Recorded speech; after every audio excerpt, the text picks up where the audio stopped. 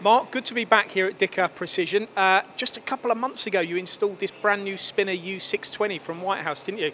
Why the move into 5-axis? I've been thinking about 5-axis for a couple of years now, and decided to take the plunge early this year. And from recommendations from Whitehouse, obviously looked at the usual suspects. Put a lot of faith in Whitehouse for the jobs we were looking at doing. They proved out the job on the machine. I then since have reprogrammed it on our own software because we're going to have to use our own software on the machine. But I think it's been a good investment.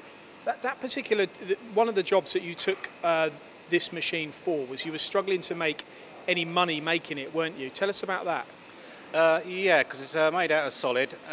There were 2 roughing ops, and then you had 3 finishing ops on top of that. By moving it onto the spinner, we're doing it in 2 ops now, and all the sizes coming out correct. It's quite a tight tolerance job as well. What sort of tolerances are they that you were trying to keep on the on that part? There's a couple on there of about 20 microns, which need to be right. We were struggling on the machines we had originally to hit them tolerances. I know Gio's talking to Brandon, but just more about technical stuff. But the machine in itself, you've gone for this machine. It's got double door, the 620. You've got quite a big table. Was this a perfect machine for you when it comes to the size and what it offered? For the size of work we're looking at putting on there, obviously you can put half a tonne on the table, and we're doing stainless parts on it pretty much dominantly at the moment, and it's handling that no trouble at all. Because it's got quite a high roof on this as well. What's that about? It's got a high roof on there because of it's got air mist distraction on it because of the through coolant spraying coolant everywhere and the mist. You need that facility on the machine. So are you using through spindle high pressure coolant on the machine? Yes, we are, especially for U drills, and there's been a few jobs we were using 25D 4mm drills through coolant, so you've got to have it. When you were trying to select the machine as well, you were thinking about horizontal machining centre as opposed to the vertical. Why did the vertical 5-axis win? It's a similar technology to what we've got. We use the VMCs, and you know, horizontals are great for maybe bigger batch quantities, but we're typically on the smaller batch size. So and you went for the 4+1 as opposed to the full 5-axis. Is there a reason for that? Yes, down to cost and down to the type of work we do. 4+1 will cover pretty much 90% of the stuff you would ever need to do on a 5-axis machine. And when we talk about savings and how much quicker you're making components on here, the job that we actually spoke about, how much faster is it going through production now compared to how you were doing it before when you couldn't make money on it? I think we're saving probably 3 hours per component. You're saving in setup time because there's less ops, and because they're a generic sort of a number of parts, the tooling's the same for each part.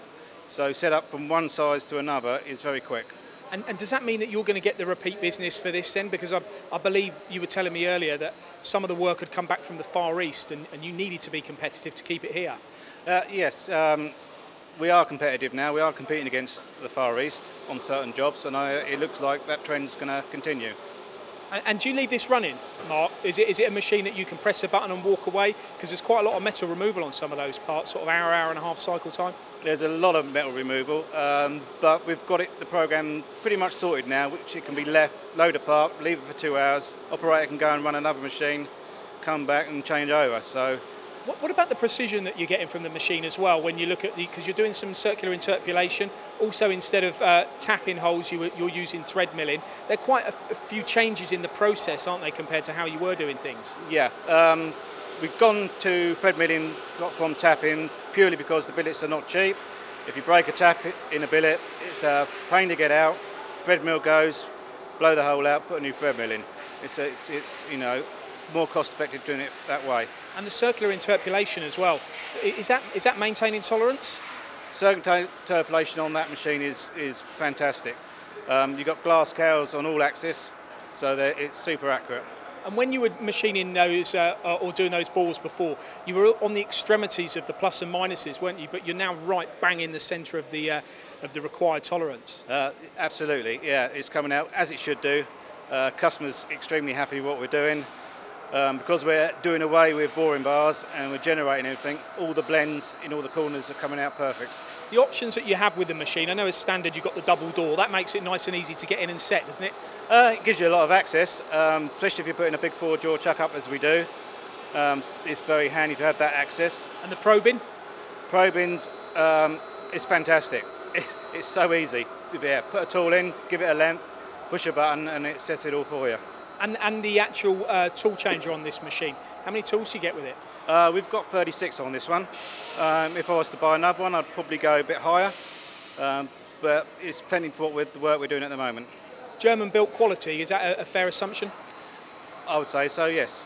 Supported by an equally as good quality machine tool machine tool distributor in the UK, Whitehouse Machine Tools.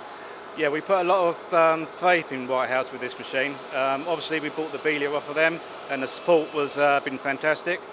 And the same has been true for this machine. You had a bit of a change around in here to fit this machine in, didn't you? We've moved a little bit. We're trying to keep it all neat and tidy as we can, but we're gradually filling the building up. I often wonder whether you'll go back to 3-axis or always stick to 5. I think we're going to go 5 all the way. Yeah. Good stuff. Thank you very much, Mark. Thank you very much, Paul.